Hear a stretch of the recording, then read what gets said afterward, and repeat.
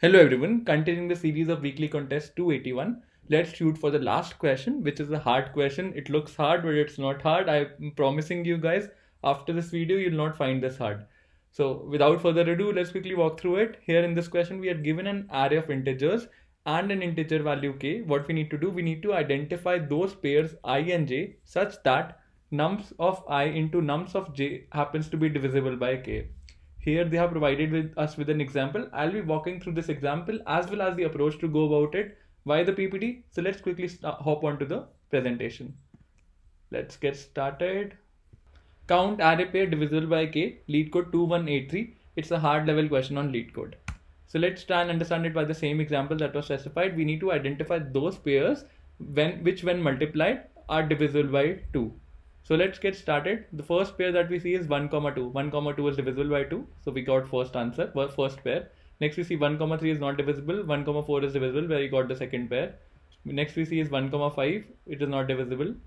Let's increment to the next starting pointer, which is 2. 2, 3 will be divisible. So let's write it up. Then we have 2, 4. It again will be divisible. Next we have 2, 5. Again it will be divisible. Let's proceed ahead. This time we'll start from 3. 3 into 4 will be divisible. 3 into 5 will not be divisible. So let's skip it. Let's start from 4 as a starting index. We only have one pair, which is 4, 5. So how many pairs in totality have we figured out? 1, 2, 3, 4, 5, 6, 7. The answer is 7, which is in sync with our expectation. Now anyone out there can write the simple code. The time complexity would be order of n square. Obviously, since it's a hard question, order of time complexity of n square will not work. We have to think of something better than this.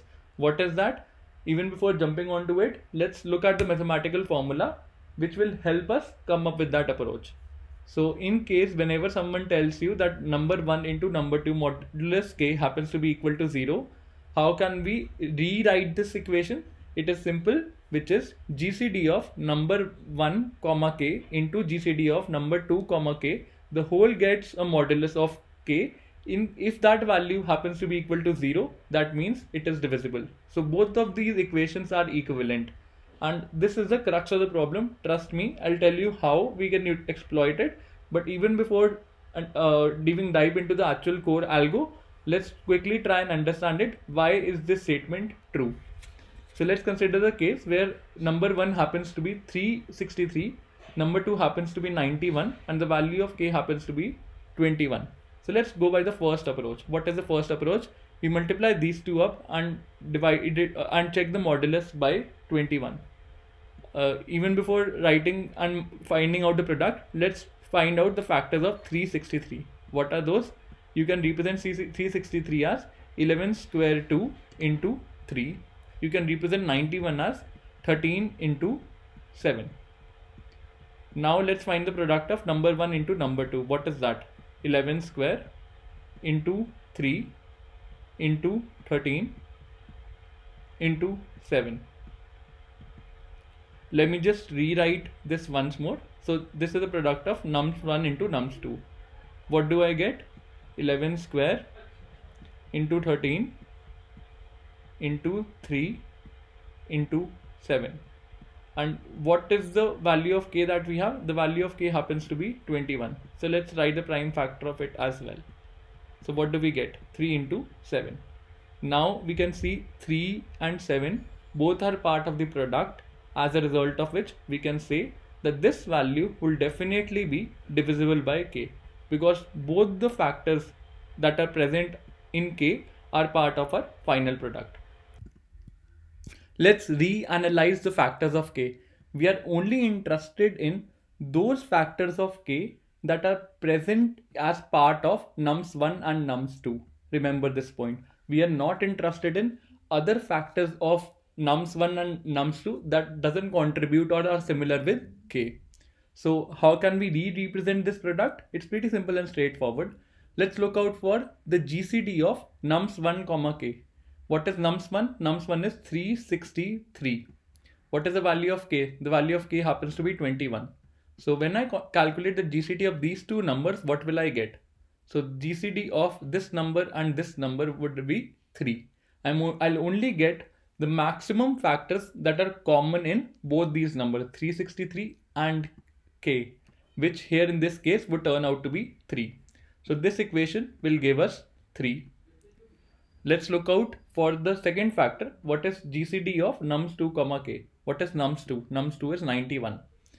It is equal to 13 into 7. And k happens to be equal to 21, which is 3 into 7.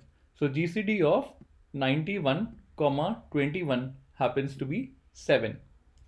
That means I have figured out the most common factors up till k that are part of nums2 and k. That will turn out to be 7 in this case. And rest of the factors I'm really not concerned about. It is there or it is not there. I'm not concerned about them. I'm only concerned about 3 and 7. So let's calculate its product. Its product happens to be equal to k. That means whenever the GCD of nums1 comma k into GCD of nums2 comma k, the whole product happens to be divisible by k, which in this case would be 21 is divisible by 21. That simply means that nums1 comma nums2 modulus k happens to be equal to 0. So both these equations are equivalent in nature. This is what we have concluded, and we will be exploiting this property to actually finally code the solution. We will be using the maps technique, wherein we will store the unique GCDs as key and the frequency, the number of times that unique GCD occurs in my map of integer comma integer. I've also created my answer variable that will actually store my answer. So it's pretty simple and straightforward. What do? I have created a helper method to actually find the GCD of two numbers, x and y. And let's start the iteration. I have created this map and I start the iterating from I equals to 0, I is less than nums.length.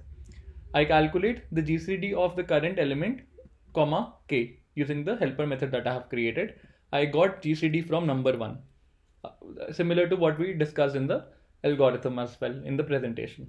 Now we want the GCD from number 2. So I iterate over all the key sets that are present as part of my GCDs that will act as the GCD from number 2.